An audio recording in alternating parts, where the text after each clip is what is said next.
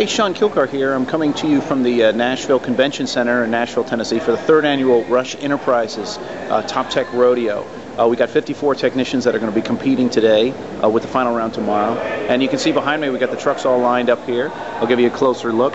It's going to be a pretty thrilling competition. It's very difficult. Most of the technicians are still up having breakfast right now, and it's not a pleasant, there's a lot of tension in the air. You could cut it with a knife, so to speak, to use the old cliche. So needless to say, we're going to get ready to roll here in a little bit, and I'll come with you with some more video updates later on. Hey, Sean Kilcar again, here at the third annual Rush Enterprises Truck Rodeo. And take a look at the prizes here. They take this very seriously. These are the belt buckles that you'll win. You can see the prizes include a toolbox. There's going to even be a competition later on to win a Harley-Davidson motorcycle.